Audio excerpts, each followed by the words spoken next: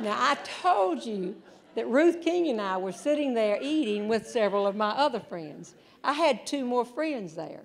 When I was asked to speak at this event at the Paramount Theater, they called and they said, is there anything you would like for us to arrange in Bristol, Tennessee or Virginia when you're in the area? And I said, yeah, I would like to see the Bristol Motor Speedway.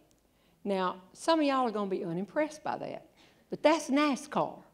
That's big, buddy, and I wanted to see the Bristol Motor Speedway, and she said, would you like for us to arrange for you to go around the Bristol Motor Speedway in a car? She said, now you'll be sort of upside down on those turns, and I bet that the Chamber of Commerce would come with a camera. They would want pictures to show that you had done all this. And I said, I would love to, but I have 2 friends that I've invited to come. And she said the right thing. She said, oh, well, then we'll arrange for them to do it too. See, I believe that friends of friends are friends. And I had met Ruth King through a friend of mine from New York City that y'all know about, Jane Tucker, who comes down here and goes through my clothes and tuckerizes me. Did she do a good job tonight? Well, she put me in the pashmina. Do you remember the pashmina? Yeah, and she put me in the bodysuit and the fabulous New York City buttons. And the other friend that I invited to come was my friend from here, my bestest friend, Norma Rose. She gave me the ring guards, or shall I say she sold left-brained these ring guards, and was in on the buttons and lots of other things. And I wanted them to go around the Speedway too, and they said, absolutely, bring your friends. I hung up. And this just shows you how you can be all different type people. But if you want to be friends and have a good time, you can find a way to, because these 2 women are a little bit different. I called Jane Tucker in New York City. She is in the fashion industry. She lives on Central Park West. She's always dressed to the hilt and knows everybody in that industry. And I said, Jane, you want to come down here a day early and ride around the Bristol Motor Speedway with me in a big old fast car? She didn't bat an eye. She said, that would be fabulous. I said, I bet you'd go to Arizona one day and see Garth Brooks and come back the next too, wouldn't you?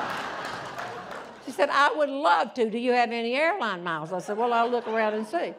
Then I called Norma Rose. Norma Rose is a Southern lady. She has her hair pulled back and she talks very slow.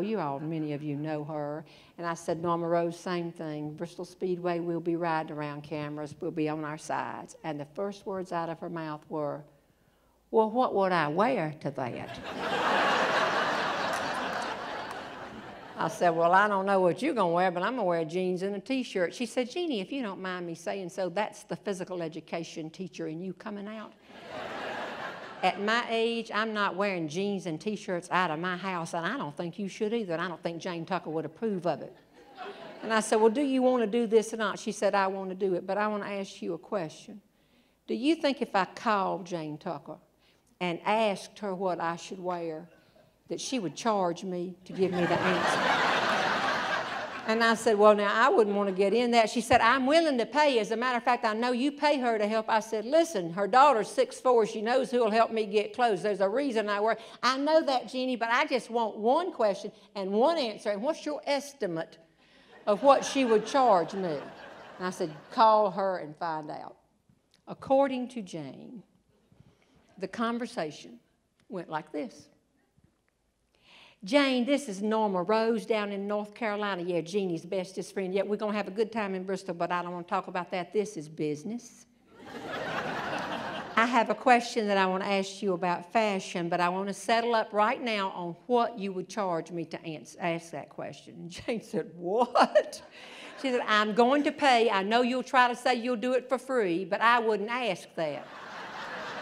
Huh? I wouldn't ask you that. I intend to pay, and if you won't let me pay, I will not ask the question. She said, what is it? What are you getting at? And she said, well, you know when we're there, there are going to be cameras. And when we get to Bristol, Jeannie will be up on the stage giving her speeches, and she'll be like a little bitty celebrity, and people will be looking at us, and I don't want to embarrass Jeannie by what I wear. And Jane said, trust me, I've tried to help her with her clothes for 12 years. You can't embarrass her. She embarrasses herself. She'll probably show up in jeans and a T-shirt to ride around. What is your question, Norma Rose? She said, all right, but I'm paying for it. Now, you know that. What would people in the New York fashion industry say that I should wear to ride around the Bristol Speedway in one of those cars on my side with people at cameras when I get back? And Jane said she almost burst out laughing. She said, do you have a tablet and a pencil? You've come to the right place, Norma Rose. Here it is. You ready? To ride around the Bristol Motor Speedway, New York fashion people would suggest wearing something that you don't mind throwing up on.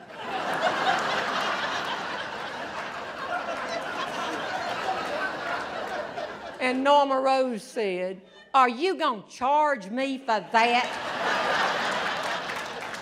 Jane said, I'm not going to charge you, but I sure am going to tell it.